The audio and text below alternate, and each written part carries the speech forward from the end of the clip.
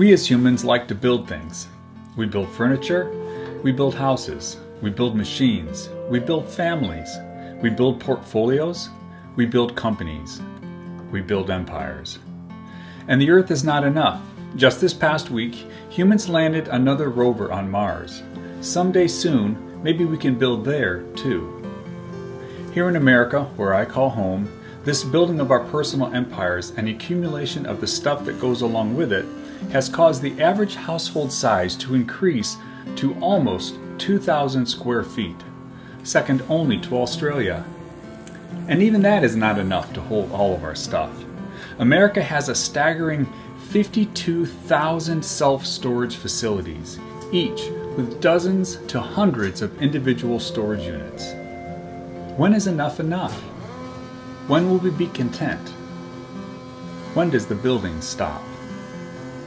In the fall of 1964, in northeastern Pennsylvania, a small fruit containing the seed about a 1/4 inch long in length dropped to the ground from a black cherry tree. In the subsequent years, it took root, growing slowly in the canopy of the larger trees. But it persevered.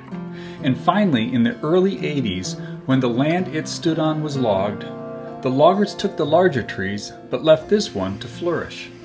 And flourish it did. The light it had so sparingly received under the larger trees' canopies was now given in abundance. It went from an afterthought in the undergrowth to one of the largest trees in its little tract of woods. But history has a way of repeating itself. And in 2005, at the ripe age of 46, this cherry fell unwillingly to another logger. Up to this point, this tree, not too dissimilar to we as humans, had the singular goal of increasing in size, consuming resources. But on that summer day in 2005, the trajectory of its life changed. As soon as the chainsaw cut through its trunk, the life-giving sap that allowed for its growth was cut off. And from that point forward, its life was about becoming less, not about becoming more. As it lay on the ground, its leaves were still releasing moisture into the air. Later that day, even its leaves were taken from it, as the logger limbed the tree, leaving only the trunk, some 44 foot in length.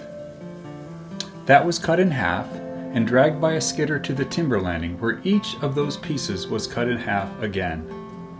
3 of those 4 logs left that landing and headed to a large sawmill some 30 miles away, but one of them was not deemed worthy because of the damage from hitting the ground when it was felled.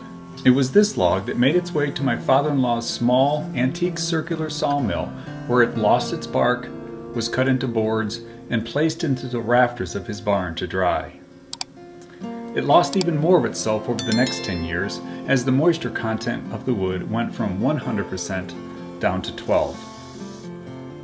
Several of those boards made the 61-mile trek to my workshop sometime around 2015, where they were cut up and mostly used to build a bench. But not all of it. One piece, 6 inches wide, 20 inches long, and 2 inches thick, was left over and placed into my short spin, where it remained until today, when I went looking for a chunk of wood to make a spoon for my wife. In the following hours, more of its substance was removed through planing, sawing, and sanding, until all that was left from that towering 80-foot tree was a simple wooden spoon. As we blindly forge towards the stated and unstated goals of personal empire building, far too few of us are filled with thoughts of what we can give away, how we could, through having less, be able to live more generously towards others. I think that most, or at least many of us, would say that if we were millionaires, that then we would have enough to be generous in our giving towards others. The problem is, then it is too late. By then, our muscles of generosity have atrophied to the point of being permanently disabled. Our sole focus is the concept of gaining more, not contentment with less. Giving of ourselves is not something we can do tomorrow if we are not first willing to learn how to do it today.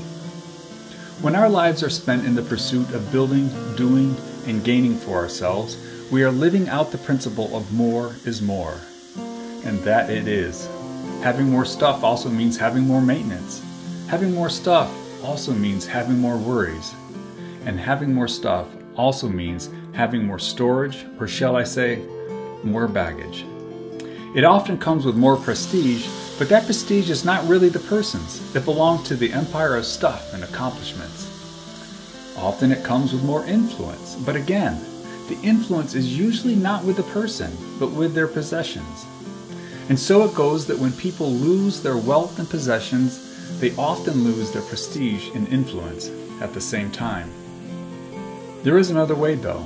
It is to leave behind the principle of more is more and to instead adopt the mindset of the modernist designers and architects, the mindset of less is more.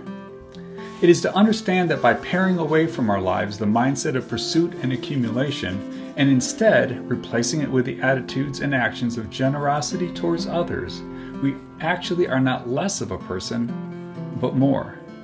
Our influence is not less, but more. So how does someone make the paradigm change from one of accumulation to that of generosity? From the mindset of having more to the mindset of having less is more.